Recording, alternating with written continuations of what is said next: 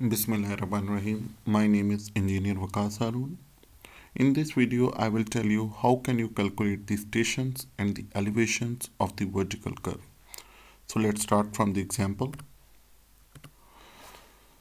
This example has been taken from the book Principles of the Highway Engineering and Traffic Analysis written by Fred L. Mannering. In this example, a 600 feet equal tangent sag vertical curve has the PVC at a station 170 and the elevation 1000 feet. The initial grade is minus 3.5% and the final grade is 0.5%. Determine the stationing and the elevations of the PVI, the PVT and the lowest point on the curve. So in this example, you have to calculate 6 parameters, 3 stationing and 3 elevations. Stationings of the PVI means point of the vertical intersections, PVT means point of the vertical tangents, and this PVC means point of the vertical curve. So let's start. Stationing, elevations, initial grade and final grade is already given in our example. Initial grade is also denoted by the symbol B and elevation of the PVC is denoted by symbol C. This G1 and G2 is already given. It means that the stationing and the elevation is already known. You have to calculate this stationing and this elevation, this stationing and the elevations of the PVT. And in the last, you have to calculate the lowest point on the curve. It means that this stationing and the elevations is also unknown. Length of the curve is also known in this example, and it is equal tangent sag vertical curve, so it means that half curve is located at the left side and the half curve is located right side. So 150 feet is located at the left side. Similarly, 150 feet also located on right side. So you have to calculate these 6 parameters. So let's start our first parameters, that how can we calculate the stationing of the PVI. Stationing of the PVI is equal to the stationing of the PVC plus this half curve length. The length of the curve is 600 feet, so you can easily calculate the half of the value, that is 300 feet. So this value can also be written as 3 stations. So your stationing of the PVI can be written as 170 plus 3, it will becomes 173 stations. Similarly, you can calculate the stationing of the PVT, that is the stationing of the PVI plus right side of the curve length. Stationing of the PVI, as we have already calculated in our previous slide, that is 173. This L by 2 is 300 feet, that is written as 3 stations. So your stationing of the PVT is 176. So now we will calculate the elevation of the PVI. Elevation of the PVI equation is elevation of the PVC plus grade multiplied by the distance between the PVC and the PVI. Elevation of the PVC is already given, that is 1000 feet, and the initial roadway grade is given, that is minus 3.5, and stationing between the PVC and PVI is already known, that is 300 feet, or it is the distance between the PVC and PVI.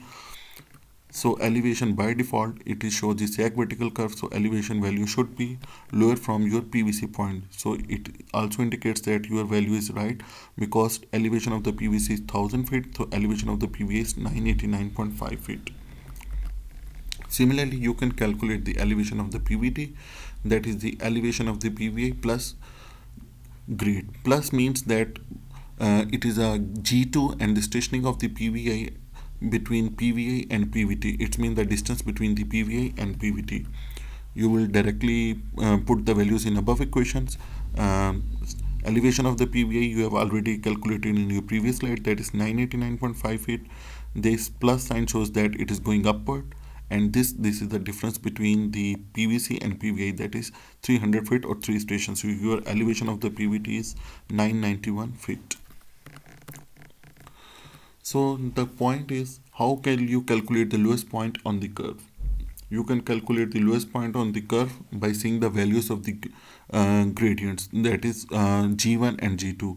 If your initial and final grades are available in different signs, then you can find the lowest point of the vertical curve by using the first derivative of the parabolic function.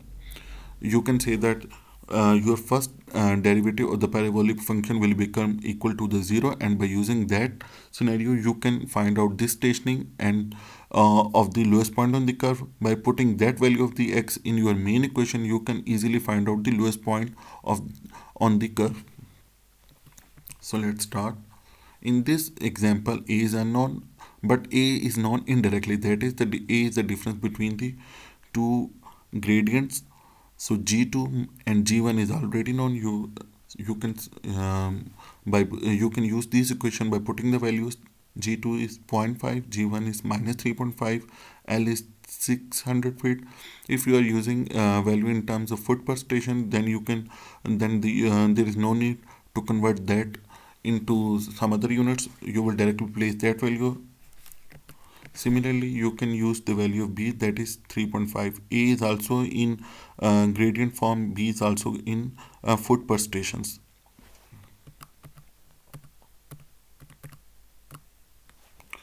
By putting the value in that equation, 2x plus b will become equal to 0. You can calculate the distance of the stations.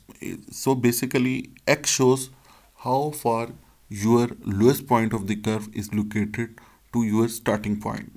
Basically, this x will give you the indication that your point is located at a distance 525 feet from your PVC station.